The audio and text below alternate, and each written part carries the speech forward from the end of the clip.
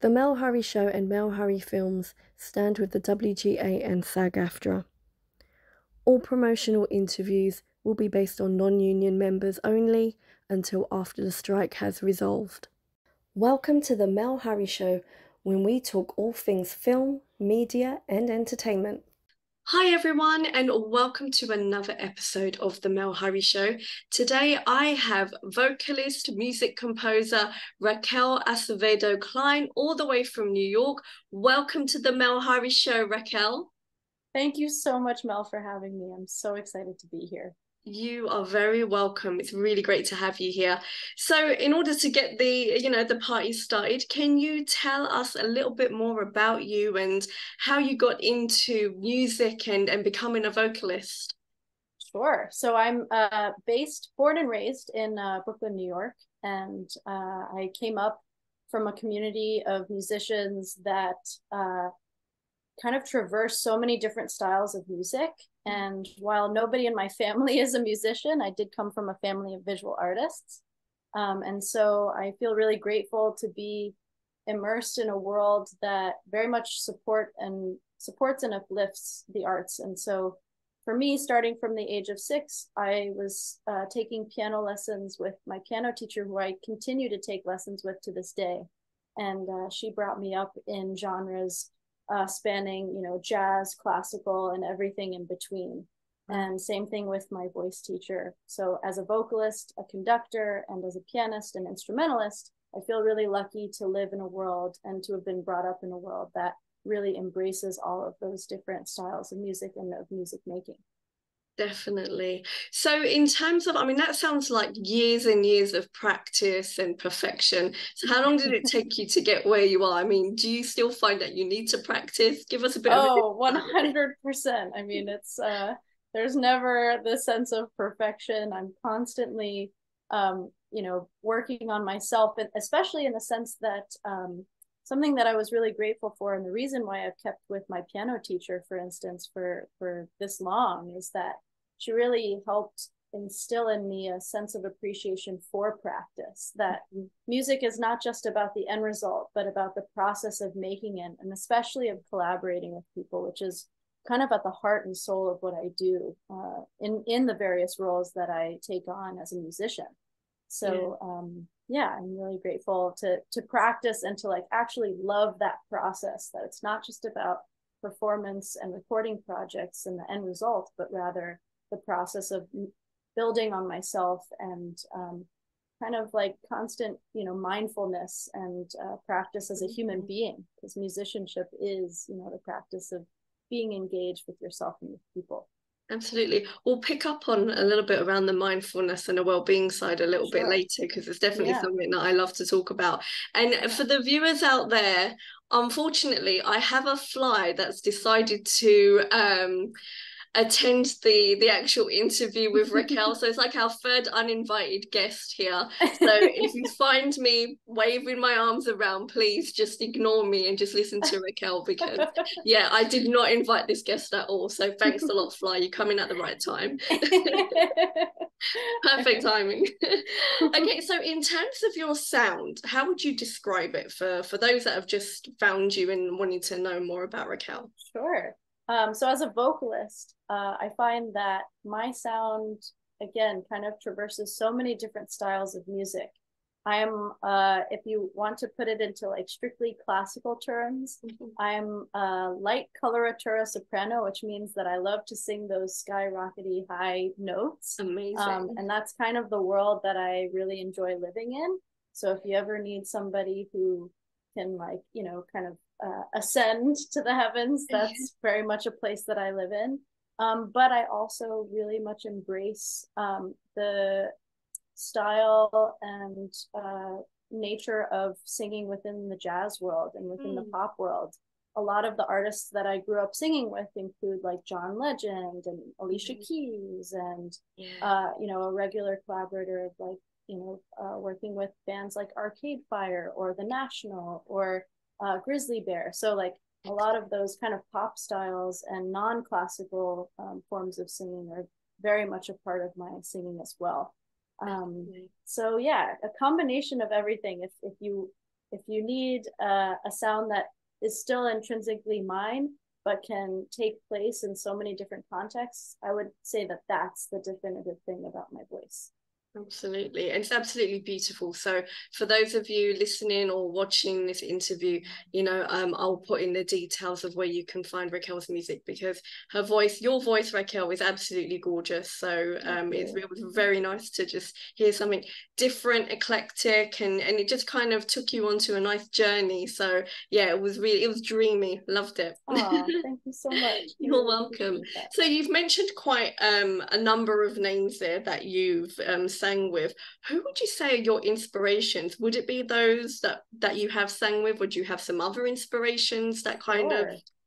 Yeah, I mean, one of my like idols of all time, who's a dear friend, is Sharon Nova, who is the front woman of or goes by the band moniker called My Brightest Diamond. And she comes from a world of both opera and non-classical forms of singing. And, you know, a lot of her collaborations span from being on many, you know, records with Sufjan Stevens, and also writing her own opera, You Us We All, which premiered at the Brooklyn Academy of Music several years ago. And I'm just so inspired by not only, you know, her songwriting, but also just how tremendous and versatile her voice is. And also just what a resonant spirit she is, somebody who goes through that uncharted territory of how do you operate as a singer, as a vocalist, and as an artist that does not take on one path, but kind of creates a new one for themselves that is unique to their instrument and their artistry.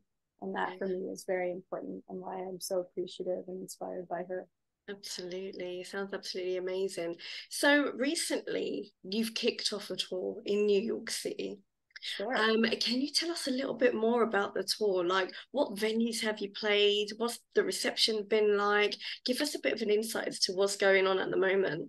Sure. I recently did an engagement at the Shed, which just implemented a 360-degree sonic sphere that was suspended in midair in the venue, where there were over 100 speakers in, as I mentioned, 360-degree sound environment. Wow. Where we got to perform a piece that I wrote for myself in 40 different voice parts. So for this performance, I got to both sing live and to also sing with 40 versions of pre-recorded layers of my voice. Wow.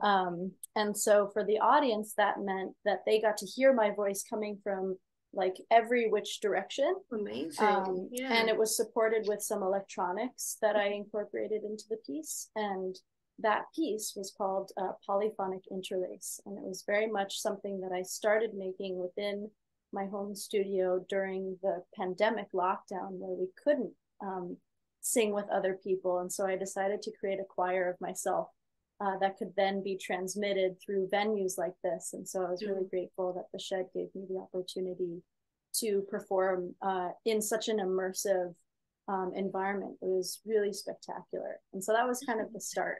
And then from there, the next week, I had a show at the Brooklyn Botanic Garden. There were 1,640 people in attendance.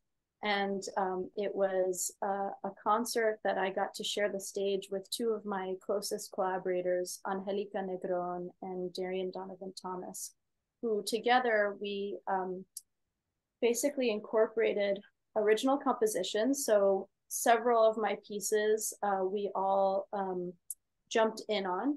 And I was the lead vocalist, but I incorporated electronics and electroacoustic instruments, and all of the music that was made, some of which was improvised, was projected into a multifaceted house speaker system that spanned an entire third of this expansive botanic garden.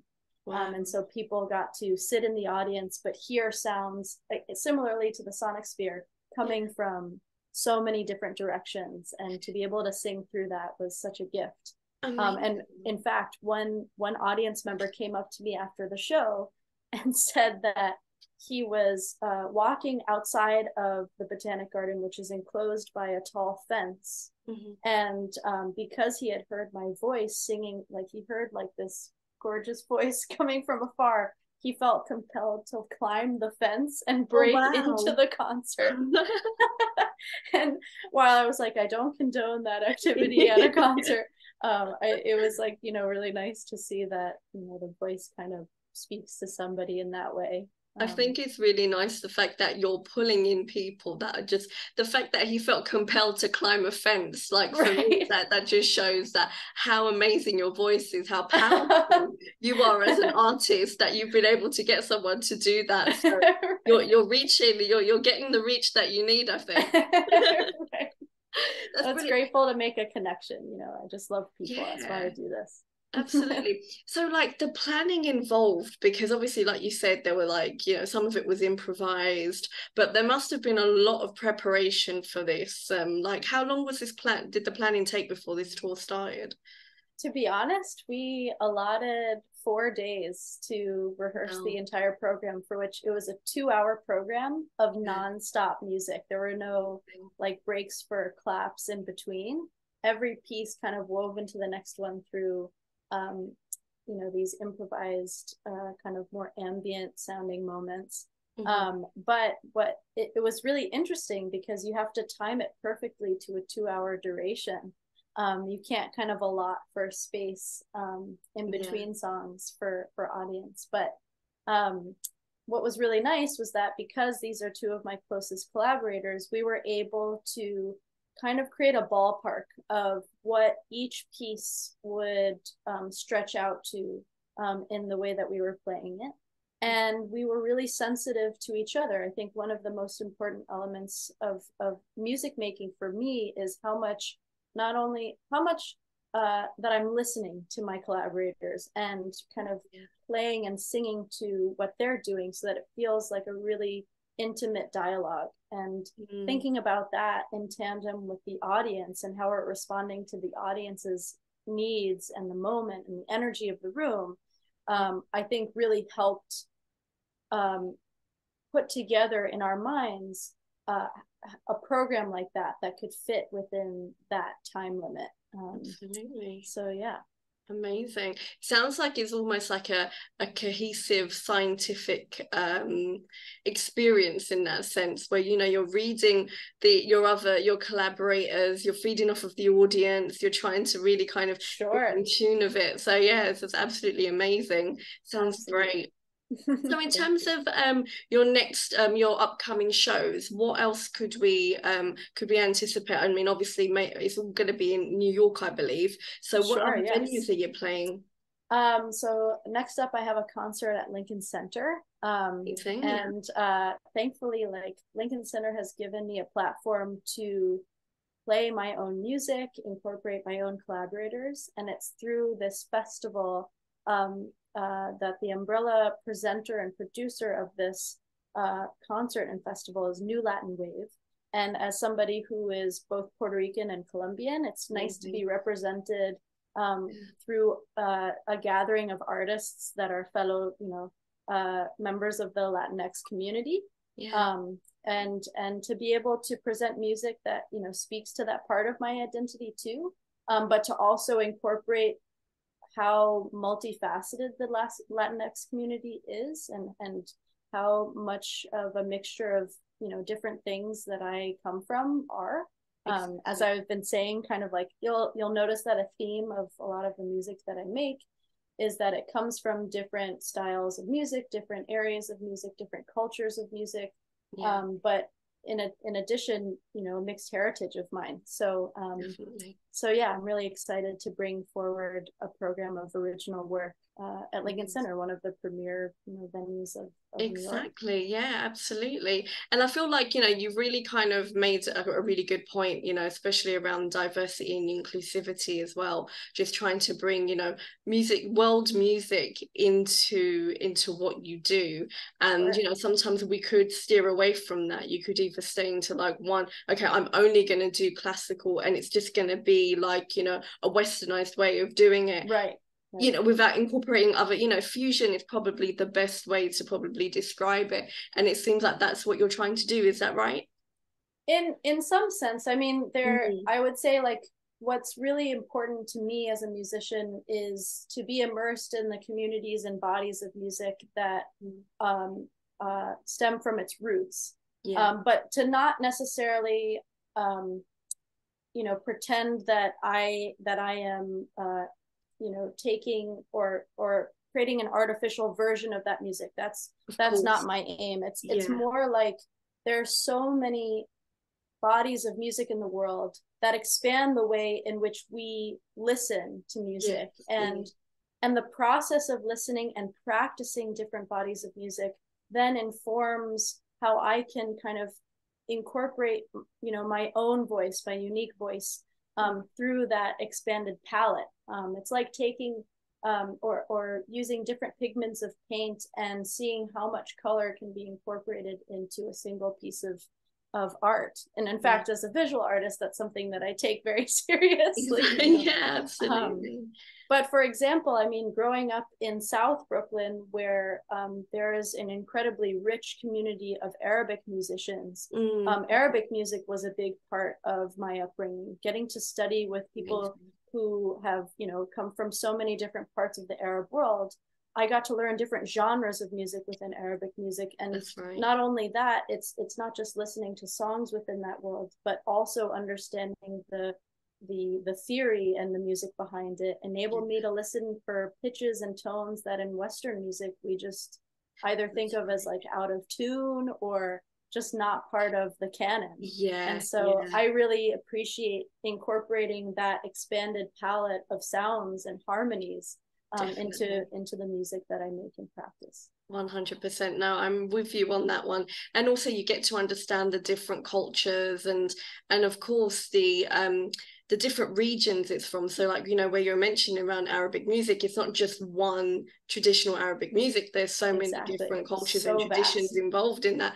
Same with Latin America, you know, Latin, Mexican, Indian, whatever, you know, there's so many different types of types of that particular music that you will understand because it all comes from different lands and different regions. So that's amazing. And you start to one of my best friends is I'm so sorry. That's okay, no, carry on. My best friend's Bridget Bergen. She and I really formed a bond around South Indian classical music, around Carnatic music. And a lot of the systems of not just ragas of, like, you know, pitch centered modes, but also like rhythmic modes, like thinking about rhythms as like backbones of composition and things like that, and engaging in performances that incorporate so many different styles even within that body of music alone has been such a nurturing and enriching experience for us. So I'm always continuing to learn and grow, you know, my own palette just through so many incredible musicians that I get to interact with from every day, you know. It's really beautiful to hear it. It's an experience. It's kind of like it's an art an art experience in that sense, because like you said about, you know, expanding your palette and really kind of understanding that. It's really great to hear. Would you say that helps you, you know, because I mean obviously we spoke a little bit about, you mentioned about well-being and kind of having that mindfulness practice. Would you say that helps you in terms of maintaining that balance, like listening to different music and then being able to adapt it? How does that work for you? 100%. I think it's, you know, as somebody who I deal with a very busy schedule, and sometimes that can be really stressful, but the work that I do is fueled by a passion that I have for music. And so one way in which I continue to incorporate that energy into the work that I produce is to, as I was saying earlier, make sure that or prioritize that my practice is part of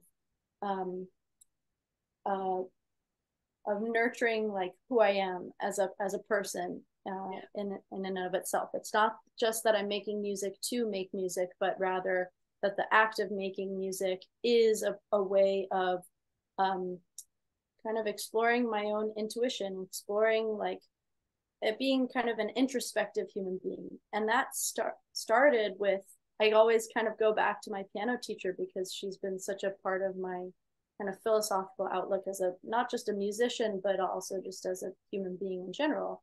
And that was from day one in my lessons with her. We started each lesson with an improvisation based on a mode.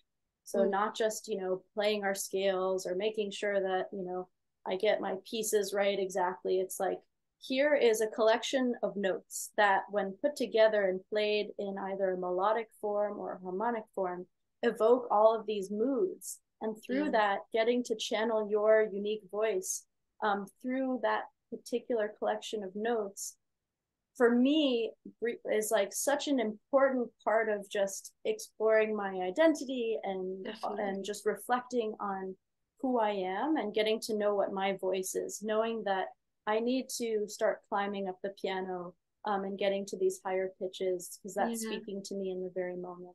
But also knowing that somebody else on the other side is listening to that and hearing the organic tapering of notes and the swell of notes getting into a louder, more chaotic place, and then also getting into a softer, kind of more relaxed place. And so I'm very sensitive to those things. And it's also just like it's almost like a way of relaxing and just feeling more present.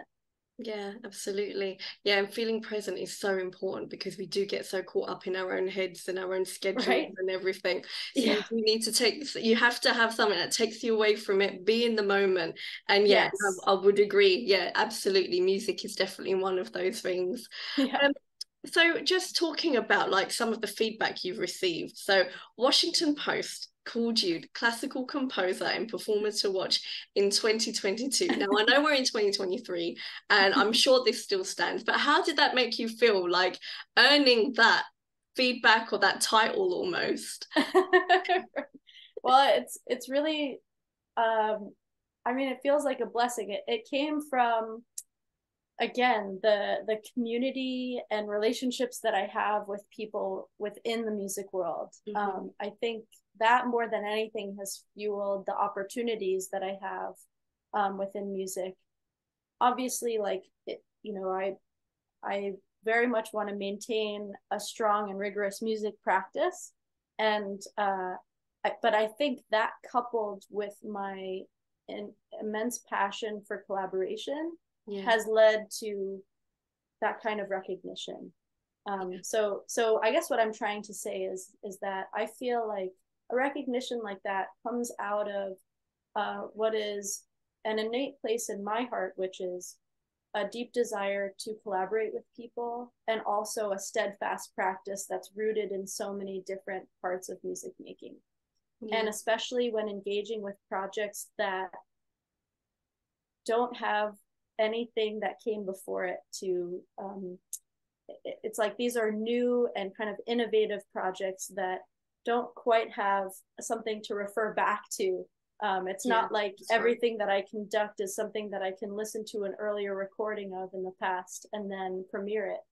It's more like I get called in to conduct something that has never been performed before. And I think what people do seek in hiring me is they understand that a lot of my strengths lie in being able to imagine and envision a direction for implementing something completely new and fresh. And to do that in a warm, collaborative way that is also very clear and direct. So I think that's where that recognition comes from. No, it's absolutely amazing. And also, you know, for those of you that have maybe you've already heard some of Raquel's music, or you know, or are going to listen to it, you do get this atmosphere. Like I said, you know, earlier, it does take you on a journey. You do feel like you're being transported, and I think that's the importance of it, because that, for me, that's what music should do. It should transport you somewhere beautiful, not somewhere sad. We want to feel uplifted, although sometimes, you know, some people do want to kind of delve into a bit of sadness, and that's fine.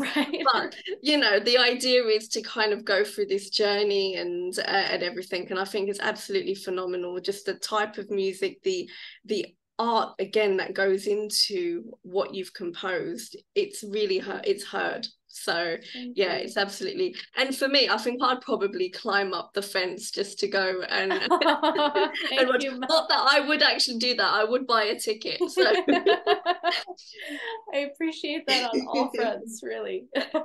Excellent. So obviously, like now, you know, it is quite busy because you are playing so many events. So other than you playing music and that kind of helps you get through it, what other things do you do to balance your lifestyle? Sure. Well, there are a few things. I mean, in between performances, I'm actually working on a couple of films. In fact, one of my dearest collaborators, Richard Reed Parry, who's from Arcade Fire, we're actually writing some music and recording music for a theatrical film called Adrian's Castle, where I'm essentially overdubbing the vocals to one of the lead actresses' voices, because this film is about a couple who together built a castle together in the States. And when the wife, Adrian, passes away, her voice, her singing voice, lives within the fabric and the architecture of this castle that she built with her husband. And so it's been such a gift to be able to take this time now, where I have a couple of weeks in which I'm not performing, to really dive into the kind of music and recording that we get to write for that film. And then in addition, so yes, I also work as a visual artist and as a writer. And at the same time, I'm also working on another film, which actually is a commission from an opera company called Opera Philadelphia. And I'm writing this story about my mom and her origin story. And it's been really nice to collaborate with my brother, for example, who's a screenwriter and a film producer, to really hone in on a story that speaks very much to my own origins and to a very personal place in my life. And it's a story that is about my mom at the cusp of being a mom to me, and how she, having been born and raised in New York herself, was actually born out of wedlock and had never felt a sense of family, a sense of like a family unit or a group of people that she belonged to. And so this film that I'm writing, and also creating as an operatic film, for which I will be playing the role of my mom.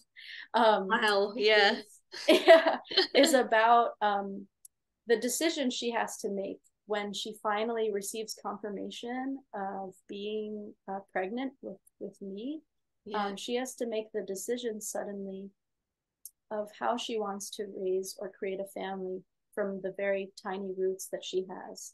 And one of the stakes of the story, one of the conflicts that are at play, is that when she reveals to her mom that she's pregnant and excited to expand their tiny family, her mom tells her that she's about to move back to her home island of Puerto Rico in order to, reconnect with this estranged family from my mom's father's side.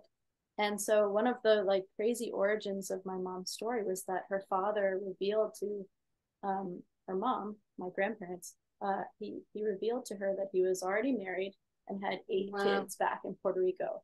And so one of the things that I'm writing in this story is how does the central character, in this case my mom, deal with this decision of either raising me by herself in New York, or following her mom and her, distant father back to Puerto Rico to perhaps establish a relationship with a really distant family that she's always felt kind of cast out from. And so it's been a really important point of connection for me and my family. And it's been actually a really wonderful catharsis, I think, for all of us to process this story through music and through just, narrative. It's the first time I've written a screenplay. But I'm really excited about it. Excellent. And Oh yeah, sorry, go ahead. Yeah, I was about to say, well, we're going to have you back on the show to talk more about when it starts to, when you start to make it, because it sounds like a beautiful film. Thank you. And yeah, it's definitely something that I would love to talk more about, Sure. you know, in the near future. So when do you get time for all of this? Like, how do you divide your time? Do you sleep in between, or are you up all night? How does it work? Sleep is the question. It really, really Or is it lots of coffee? Right? Honestly, you know, as a singer, there are so many limitations to what we can do. Coffee has never been like a viable option for me. And I think, you know, it goes back to all of those things where the reason why I do what I do, the reason why I take on different roles is that they kind of energize me. I'm not just doing one thing on repeat. I'm doing so many different things that in fact like teach me how to do other things. And for instance, like with visual art, I maintain like a strict practice as a visual artist because it informs like just thinking compositionally and being able to draw people from life is a way of building energy for me that's different from the way I make music. And so one of the first things that I did once I graduated from music school was I started teaching anatomical figure drawing to adults. Because it was something that my parents, there are some parents who like force their kids to like keep practicing their scales and their chords. My parents didn't know anything about music, but I would say that their version of that was forcing me, and by forcing meaning like really strongly supporting, which I was excited about, teaching me how to like draw from life and to really be able to like draw portraiture and people, which, you know, takes a lot of kind of practice and draftsmanship. And so that energizes me, I would say. Excellent. Yeah. And I think also that's almost like an active meditation as well, because when you're doing something that you really enjoy, you're just in the zone, and that's basically where that meditation or meditative 100%. State comes in. So yeah, it's brilliant. I love it. So in terms of what's coming next, so what can we anticipate from you? So obviously we know about the film projects. On the music side, is there anything else coming? Are there going to be more events throughout the year? More to come? Are you going to do a world tour? We'd love to have you in London. We need to get you into London as well. Yes. Oh my gosh, I would so love to expand kind of my geographic horizons for sure. And I do. It hasn't been the exact scheduling hasn't been confirmed, but I am supposed to do a residency with this incredible laboratory, Kai Labs, who's created this wireless transmission of multi-channel sound. So a lot of the music that I put into the sonic sphere that I was telling you at the shed, I will be working on in residence in London at some point in the new year. So I'm really excited about that. But I also, in the new year, I'm going to be working on these films. So not just the writing of it, but the recording of it and the filming of it. Yeah. And then in addition, I have several concerts in which I will be processing my voice through electronics and incorporating like early music, like Renaissance music into like something that's kind of more rhythmically driven and kind of somewhat pop driven, but also electronics driven, with many different collaborators throughout the year. I mean, it's kind of hard to like put all have a chronological order of yeah, totally. Yeah. But, it sounds so exciting. Yeah, you really do need to keep us updated on how things are going. I'm definitely going to make sure I'm going to keep an eye on the socials and everything to make sure that, you know, we're seeing what is Raquel up to. And whilst I'm talking about socials, where can our viewers and listeners find you so we can keep up to date with this amazing journey that you're on? Sure. Yes, you can find me definitely on Instagram. It's my name, Raquel.a.klein. And you can definitely find me on my website, raquelacevedoklein.com. And something that I'll be incorporating into my socials is a project that I'm doing with an artist in residence at NASA and the European Space Agency. We're going to be working on a project that's a virtual reality meets 360 audio experience, where we're basically unpacking the universe through like a visual art and musical lens. So be on the lookout for some multi-layered music coming your way in a VR experience, and through, yes, the European Space Agency and NASA. Amazing. Okay, so viewers, listeners, please keep an eye on this. This sounds amazing. I just want to attend all of these events now because it speaks to me. It speaks my language. And yeah, I'm really, really happy for, you know, the whole journey that you've been on and where you're going. And also in terms of the film side of it, I'm a filmmaker and screenwriter myself. So yeah, so I'm all about, yeah, creativity, and music is another passion of mine as well. So I feel like we're speaking the right language here. So this is amazing.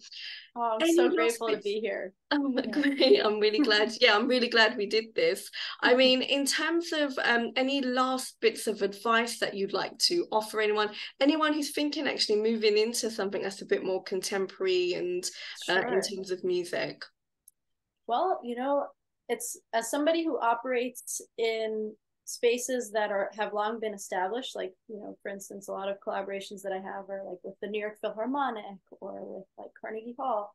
I think we live in a time, especially coming out of the pandemic from the last few years, where we're witnessing, especially within the arts world, a need and a hunger for envisioning what's new and imaginative, but also referencing or acknowledging things from our past, even things that have been hidden from our past. Yeah. And so my advice to people is that there is no recipe for what you are supposed to do, or meaning something that, you know, I remember kind of having to come up against when I was in school was like being told that in order to be a singer of this kind of singer, I had to do this, this, and this. Yeah. And I think it's important to not constrict ourselves to a one-cut recipe for being who we want to be. I think it's important for any creative to listen to the things that speak to them and to really nurture that in the ways that, and through the outlets that are supportive of that. If you find a roadblock in one form, don't worry, that's not the end. There are so many other platforms through which you can explore, and so many ways through which your art form can be disseminated. We live in a way, like in a day and age where music is disseminated in different ways. So as creative people, like, how can we expand the ways in which we share our music is the main advice that I would give. And the same thing for, yes, filmmakers, for visual artists, definitely, for creatives of any kind, is that the platform is endless and all the world is a stage. Yes, and what kind of stage you make, I think, can also be an extension of the art that you share. So that would be my advice. Amazing advice. Absolutely. You're speaking, I'm pretty sure you're speaking to everyone's soul right now who wants to kind of get in. If they're not already in a creative space or they're looking to get into it, I think you've just really opened them up to opportunities, which is sometimes we don't tend to see a lot of opportunities because, again, we're so engrossed in our own minds, or, you know, we're so engrossed in the daily grind that we don't see other things that could open up for us. So absolutely love it. Yeah. Excellent. Well, thank you so much, Raquel, for being such an amazing guest on the Mel Hurry Show.